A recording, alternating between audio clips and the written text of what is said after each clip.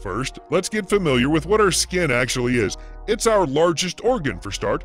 Experts say that adults have about 8 pounds of skin that covers about 22 square feet.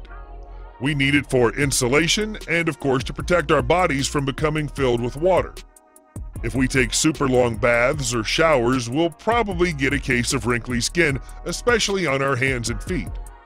These wrinkles aren't just a bizarre, unexplainable reaction, they actually have a purpose.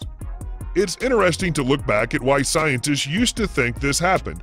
They believed that when the water passed into the skin, it puffed parts of it up in something called osmosis, making those wrinkles. Other scientists argued that osmosis couldn't account for finger and toe wrinkling for a few reasons. First, only the skin of the fingers and toes wrinkle, whereas osmosis would cause all skin to wrinkle if that were the explanation. Second, and this discovery was made during more research, this wrinkling doesn't happen to people with nerve damage to their fingertips or toes. That was proof that the skin's ability to wrinkle was part of an automatic response of the nervous system. Research has come a long way, and now we know the exact cause of pruny fingers and toes: shrinking blood vessels. This process, which is known as vasoconstriction, happens when you submerge yourself in a pool of water like a bathtub or swimming pool, and your skin's dead keratin cells begin to absorb the water. This triggers your nerves to send a message from the brain telling the blood vessels to shrink. The loss of blood volume makes the arteries, veins, and capillaries thinner. As a result, the skin that covers them collapses into wrinkles. So, why exactly does the nervous system want the skin to have a wrinkled surface? Scientists aren't 100% sure just yet, but they think that our ability to produce temporary wrinkles might have to do with evolutionary advantage. Interestingly, having wrinkly fingertips might help us to be able to grip things better.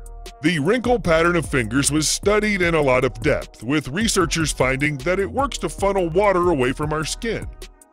In one study, there was evidence that people whose skin had time to wrinkle were better able to handle wet objects. This led researchers to believe that the reason wrinkling only occurs on hands and feet is for the importance of grip, and that's why the rest of the body doesn't wrinkle when immersed in water. You can test this wrinkle grip theory out yourself with a handful of small objects. Sweets, pennies, whatever you have lying around, try picking them up first with dry fingers and then with pre-soaked wrinkly ones. Scientists themselves did this experiment with marbles to test whether wrinkled fingers gripped better. They did. As for your toes, scientists are yet to give them their own marble test, but research so far suggests that when you have to move fast on wet ground, wrinkly toes might have better gripping qualities. Looking back to a very long time ago, that might have made a difference to our distant, barefooted ancestors running from a predator in the rain.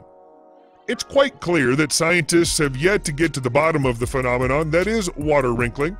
There are still plenty of questions that are yet to be answered, like why don't our hands and feet stay wrinkled all the time if it's such an advantage? While this theory does make sense, it doesn't necessarily make it true. And other scientists have proposed ideas for why fingers and toes wrinkle that have nothing to do with grip pressure. There was another study conducted by a different group of scientists on hand and feet wrinkles, and they didn't find a single bit of evidence to support the better grip theory. So really, even the experts are still mostly just guessing. It'll be interesting to see how the theories change as more and more studies are conducted on the wrinkled skin effect. Perhaps it'll take us years to fully understand the real science behind soaking in the bath. In the meantime, feel free to make up your own theories for your wrinkled skin. The more inventive, the better.